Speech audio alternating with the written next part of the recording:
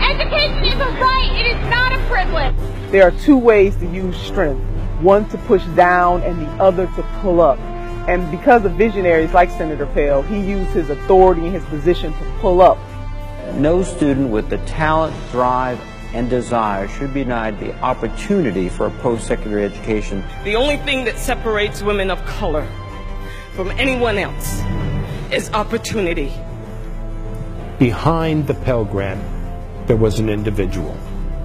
One of the things that concerns me today is that people may think that Pell is an acronym for something else, and that it's not the name of an individual.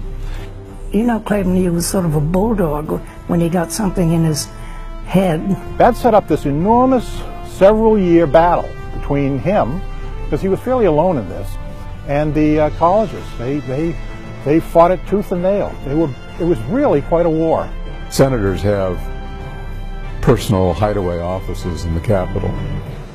So we did end up toward the end clandestinely meeting with Senator Pell and others with the House members, plotting to overthrow Mrs. Green and plotting to adopt the Pell Grant.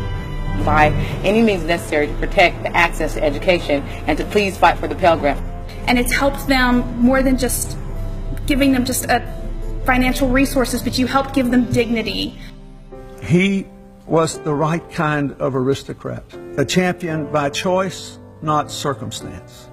That life is his last true Pell Grant.